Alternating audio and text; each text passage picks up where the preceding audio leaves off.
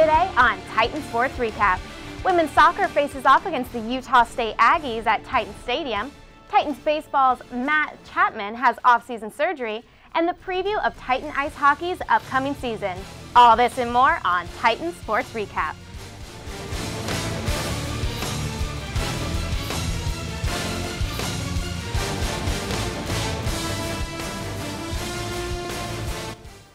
Welcome to the Season 6 premiere of Titan Sports Recap. Hello, and thank you for joining us. I'm Kaylee Krish. And I'm Alyssa Santiago. We have a lot to catch up on, guys. Here we go. This past weekend, women's soccer started off a 3-game homestand. They beat the LMU Lions 1-0 on Friday and headed into their matchup Sunday against the Utah Aggies with some confidence. With only a handful of games left before conference games begin, the Titans look for their 4th win of the season. Fullerton with an early start in the 2nd minute of play, a great through ball played from Christina Birkenrode to Nikki McCants, but Utah's keeper comes out for the sliding stop. Later in the half, still scoreless, Aggies' Jessica Brooksby spins the Fullerton defenders for a shot. Keeper Lindsay Marishich is there to clean it up. Second half action, McCants on the outside is able to get a solid cross off to the center that skips past Birkenrode and cleared over the net by a Utah defender. Later in the half, Erica Mazzeau gets a strike from about 20 yards out but hits the top right post of the goal. The end of regulation, score remains 0-0. The Aggies came out strong in overtime play. In the first overtime, Utah gets a strike landing near the 6-yard box, but again, Lindsay Marishich is there for the save. Next OT, Utah has another opportunity in the box, but there she is yet again, Marishich with a great block. She would have 4 saves in the match. The Titans go on to play Washington State September 20th.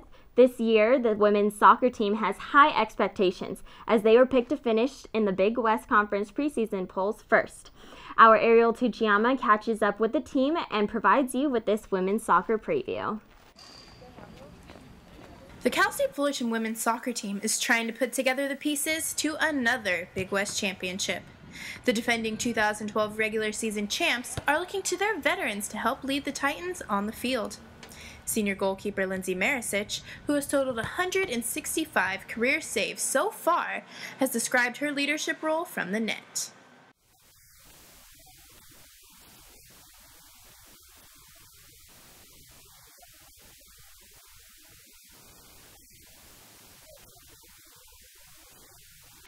Yet, the Titans' offense lost some strong goal scorers last year in Stacey Fox and Anne-Marie Tangora, but they do have some experienced veterans to help fill their shoes.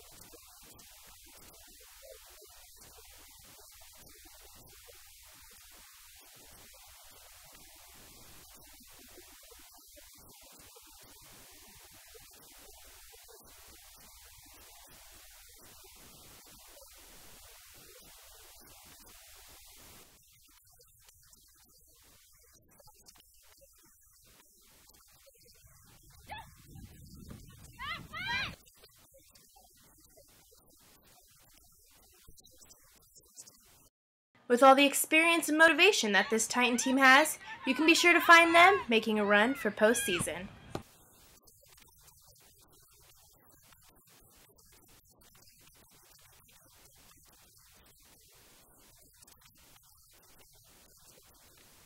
Men's soccer has had a miserable past 2 weeks.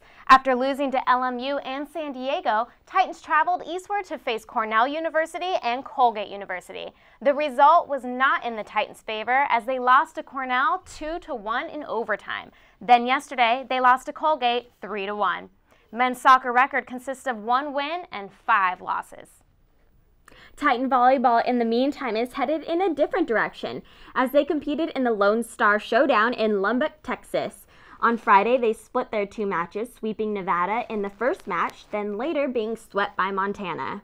On Saturday, the Titans bounced back and swept Texas Tech to improve their season record to 7 wins and 3 losses.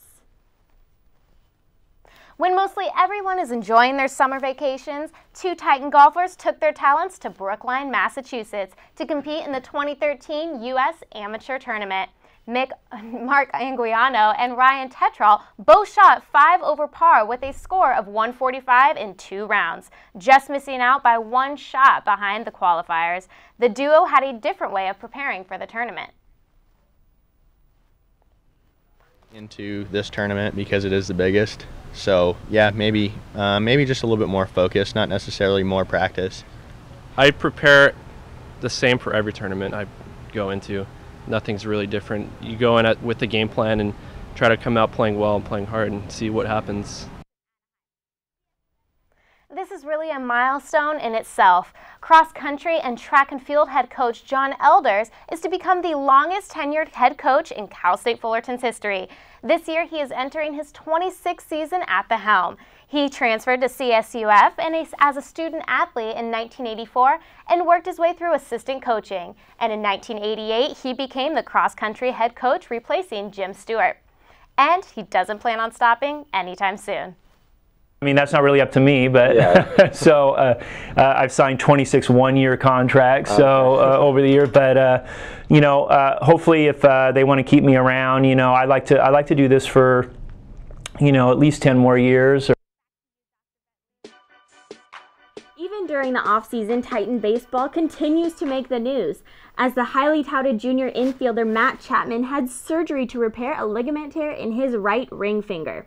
According to PerfectGame.org, Coach Rick Vanderhook said he'll miss some of fall workouts, but he'll be fine. He's a tough kid and he's been able to play through it the past couple months. Now he'll get it operated on. It is believed that he injured his finger almost a year ago. Chapman played for the Titans this past season and also played with the USA Collegiate National Team during the summer.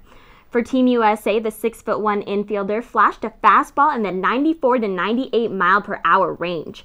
Chapman should be back for the 2014 season.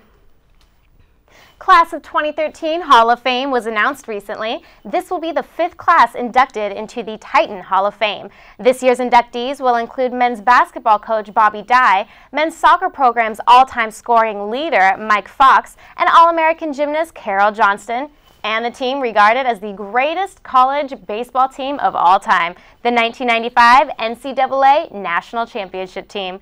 The event is on October 11th at 7 p.m. in the Grand Ballroom of the Fullerton Marriott. For more information, go to FullertonTitans.com. Women's tennis has been experiencing some change this offseason as Diane Matias was named the head women's tennis coach.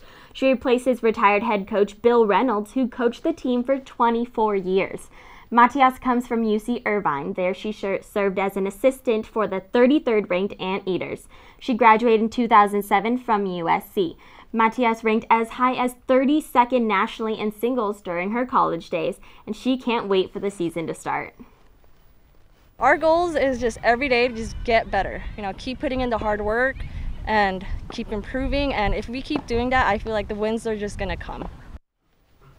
As it starts to cool down and the leaves begin to fall, there is only one sport that seems to be missing. In just 4 days, Titan Ice Hockey comes back. I got a chance to catch up with the team and see what they have in store for fans this season. When the Zamboni rolls out, you know it's time for Titan Ice Hockey. The pucks are dropping as we get ready for the 2013 season of college hockey. After a disappointing 9-21 record last year, big changes are being made on the blue line, and defenseman Brandon Booth is optimistic. In the past, the coaches that we've had kind of focus on the offense because our defense has been pretty solid, but now we actually have someone to even improve our defense even more. So, yeah, defense is looking real tight-knit for this year, so I'm excited about it. With the team looking ready for competition, what is right wing Ryan Cruz looking forward to the most this season? Actually, this is going to be my last season ever of competitive hockey, unless I magically get in the NHL, which is probably not going to happen. So I'm just trying to enjoy it with the guys and really be in the moment with everything that's going on. And the biggest thing going on is the change to the Titans' home ice. East-West Ice Palace becomes the new home to the Orange and Blue. Ryan also had thoughts on their new facility. I would say that it's a great facility. You're really close and right up on the glass, close to the action, and it's not as freezing as KHS was, and it's just a cool arena to come out and see. After talking with some of the vets, they all agree first-year player Trevor Sigich will be their biggest impact. I feel like I got a lot to live up to, but I'm really looking forward to just getting out there and showing these guys what I got. The Titans are just days away from facing off on that ice. They believe their improvements to the team will not only shatter their record from last year, but they hope it will take them all the way to nationals. Be there for their first matchup against USC at Anaheim Ice on September 20th at 8:30 p.m., followed by their first game at their new home, East-West Ice Palace, on September 21st at 9:15 p.m. Good luck, Titans! Here we go, this week's Titan Timeline, highlighting the biggest games in the next couple weeks. Titan Volleyball heads to USC to face the Trojans on September 20th before coming home to take on American University at Titan Gym September 22nd. Next up, men's soccer hosts Grand Canyon University September 28th, and the Lady Titans have Gonzaga September 29th at Titan Stadium. And remember all of our social media outlets. You can catch our entire video highlight library on our YouTube channel. Go to youtube.com/TitanSportsRecap. Follow us on Twitter. Our handle is @CSUF Sports Recap. Find us on Facebook for updates on all Fullerton athletics, and check us out on Instagram for behind-the-scenes photos. Follow us at Titan Sports Recap. Before we leave you, this is a truly great story. This happened over the summer. Former Titan Mark Covert recorded an impressive streak. He ran at least 1 mile per day for the last 45 years. He started the streak when he was 17 years old. The streak lasted 16,437 days.